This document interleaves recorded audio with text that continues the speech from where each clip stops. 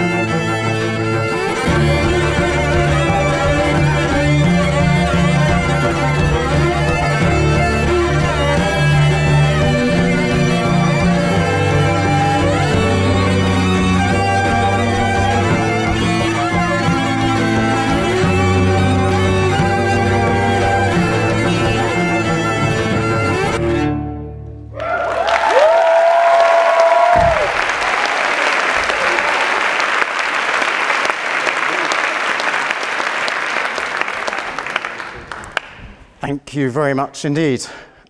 I want you to imagine that you are a young girl.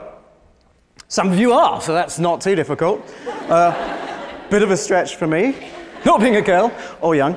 And you're sitting by this lovely fire here of an evening.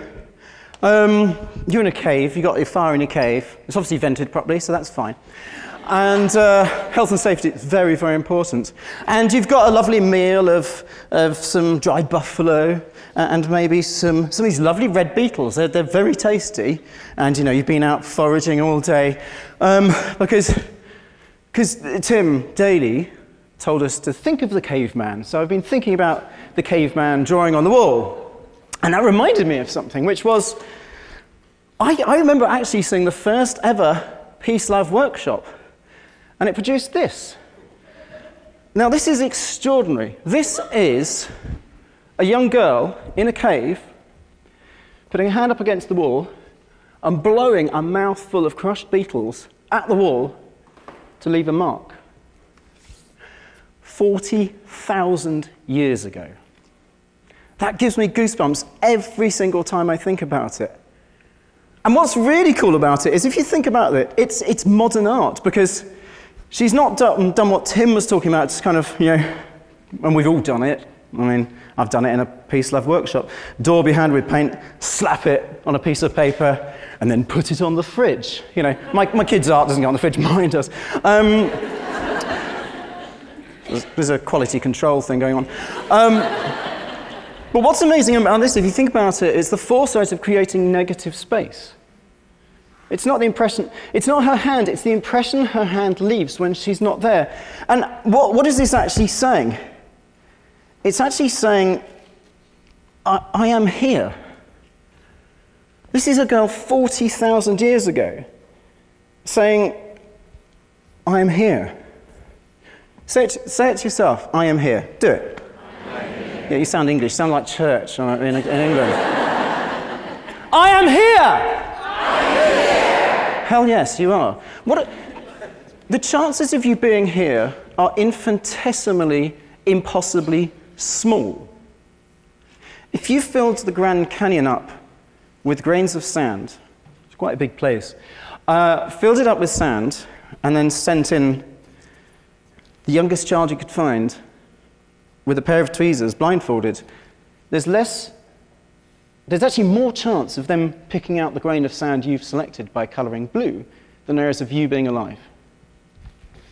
Think about that for a minute. When you factor in the fact that we live in what's called a Goldilocks planet, which is perfectly temperate, it's neither too hot nor too cold, the chances of you being here are completely, utterly impossible.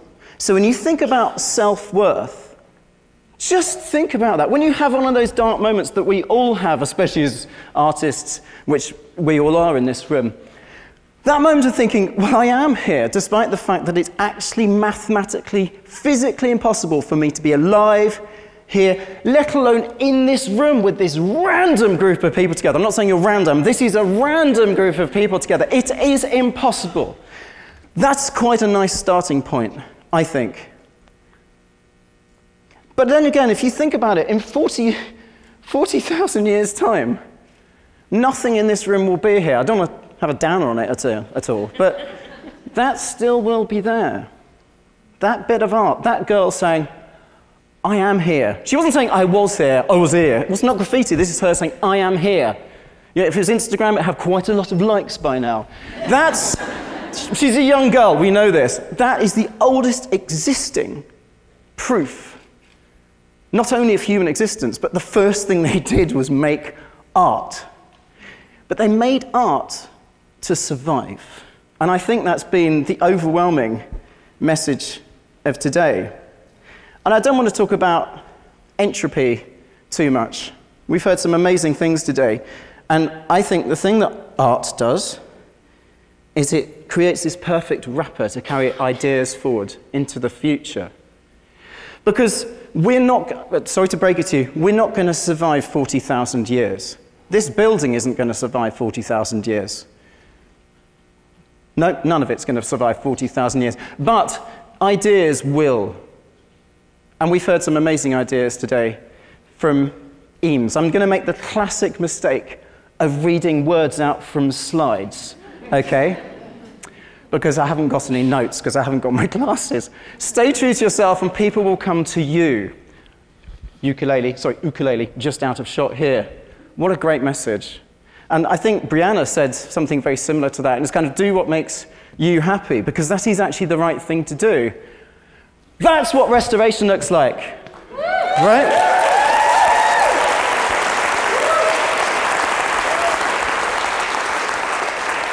Are you here? Say, I am here. I am here. Hell yes. It's very strange to think that's an English person. All emotions will pass, even the darkest ones will pass. Because the chances of you being here are impossible, so there's a reason that you're here. I promise you there is. I love this one, when you say disability, you're dissing ability. Tim, I've shortened it. That's now a T-shirt. I want some royalties on that. Yours was a little wordy, just giving you some notes there. There's no piano in a marching band. I love this, and I don't know why I love it so much. It reminds me, there's a Woody Allen film where I joined a marching band, but I play cello, and there's him putting the stool down and playing like this, and the band, by the time he starts playing, the band have marched... Why am I doing this? The band have marched on. The art saved Sukio's life. That's a pretty big deal. I mean, that's a responsibility. And you know, the seventh son is here. It feels very kind of almost biblical. And there's a man burning with purpose. And what a beautiful dancer, by the way. Right? Stunning. Well, absolutely wonderful. So 40,000 years' time, ideas are left. That's what we're left with. And as I said, ideas are superpowered by art. They had colour in those days as well. It's black and white these days because it's cooler. But the thing about ideas is that they exist, I think, in a very strange dimensionality, because most of our life exists in 3 dimensions. 4 dimensions if you factor in time, whether you agree that it goes forwards, backwards, upwards, downwards, outwards, it doesn't really matter. But there's a 5th dimension. And I think that 5th dimension is this weird thing that is somewhere between goosebumps and love. And I sound like a hippie, I don't care. With a Downton accent, I can get away with it, I think. I'm actually a Cockney, I'm hiding it. But I think you can wrap an idea in goosebumps and it will fly. That's why we share things that make us feel good. That's why we've been tweeting today. When someone said something, you think, oh, I'm going to share that with my followers and my friends. We do that because it gives us that little endorphic rush. Endorphins, goosebumps, love, those are the things that propagate great ideas. Much as, actually, the way we propagate, if you think about it, the reason you're here against all the odds is that, you know, some caveman, maybe that young girl at some point looked across the cave and kind of looked at another caveman and kind of thought, don't mind if I do, he looks all right. Because the chances of your grandparents meeting are kind of relatively impossible, let alone their parents, right the way back to that girl in the cave thinking, yeah, okay. That's insane. But it's the endorphic thing of falling in love, which is the thing that is the reason that you're here. So what do we pass on? I think we pass on those ideas with a similar kind of chemical rush. So really what I want you to think about today is, what have you heard today, or what would you take away from today that you can tell somebody else? In fact, why don't you tell 5 people? Hell, tell 15 people. Because any one of those beautiful ideas and those stories, it's our responsibility to bear witness to them, I believe. Because I've talked about negative space earlier. Negative space is that thing where you have darkness, you fill it with light. Where you have cold, you fill it with warmth. Where you have rubble, plants will grow. We heard Jana, where you have tragedy, from that blooms hope and wonder and goodness and purpose. Look at Jose. Everybody here has purpose because they've actually gone right to that edge, and in some cases they've stepped over it. They've lived in a state of that negative image. And from that comes everything positive in life. Greatness comes from tragedy. And I honestly think that our job is to think of this hand and hand those on, if that makes sense. Because our negative circumstance, unfortunately at the moment, in this country, in my country, is chaos plus hate. But actually, that's a really great opportunity, because what's the opposite of chaos and hate? The opposite of chaos and hate is peace and love. Right? And what are we doing here? We are doing PeaceLove. And what a great opportunity. It's like the greatest art and the greatest movements come from the most negative circumstances. So I just want to take a few ideas from today try and weave them into something that is not going to last 40,000 years. In fact, by the time you've had a first drink round the corner, you're going to have completely forgotten this. Which is fine, as long as it gives you a little goosebump and leaves you a moment to think, what am I going to tell people when I get home? That's the point. This is going to be ephemeral, because also it might be crap. That's my insurance policy. My true insurance policy is it's going to be fully based on everything we've heard here today. So the content, we can blame that if it's crap. Something that Devon said quite subtly was, I love art and I love you. Oh, God. My favourite artist. What a guy. Devon. What a guy. And actually, when I hear that, I hear music. I'm a thief. I have to write a lot of music very quickly, so I'm a bit of a thief. I love art, I love you. Da-da-dum, da-da-da. There's a nice pattern to that. It's got a balance to it. I think we can probably turn that into music. Actually, if we took the notes that are visible in PeaceLove, which are, I'm sure you know this already, E, A, C, E, O, E, we can say E, A, C, those are notes and E. That's a theme already. Bear with me, bear with me. I need an assistant, really. So E, A, C sounds like this. That's E, A, C, E, I promise you. O is normally a sign for a harmonic, which is one of those things. I'm not going to tell you what that is, doesn't matter. And E at the end. So we can take that, and if we combine that with what Devon said, which is...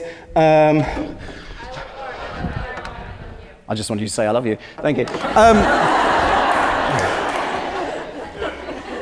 A bit too keen there. We could kind of make that E, A, C. That's quite nice. But then there's also something I heard earlier that Nikki said, which was all emotions, with all the emotions, the darkest ones will pass. And we can take from that the A and the D from all and dark. I'm looking for anything, clinging onto stuff here. So I'm going to try and make up a piece about PeaceLove, about stuff from those, and it's going to be really short, and the best thing is there's a drink afterwards. I love art and I love you. Thank you for listening. Wish me luck.